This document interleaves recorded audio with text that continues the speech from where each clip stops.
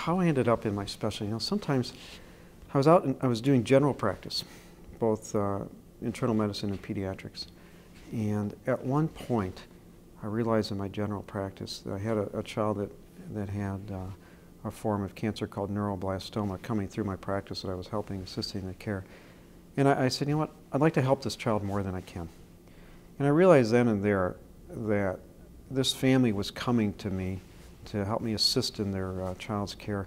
I said, you know what, this is an incredible family because they're putting the thing that they held the most precious to them in their life.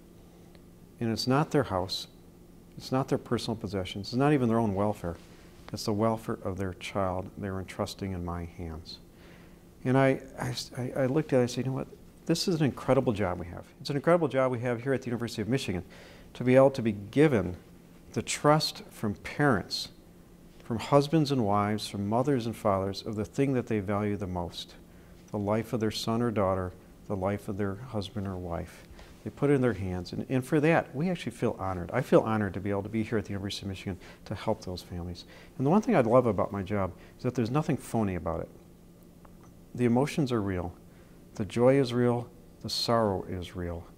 Everything about it is real.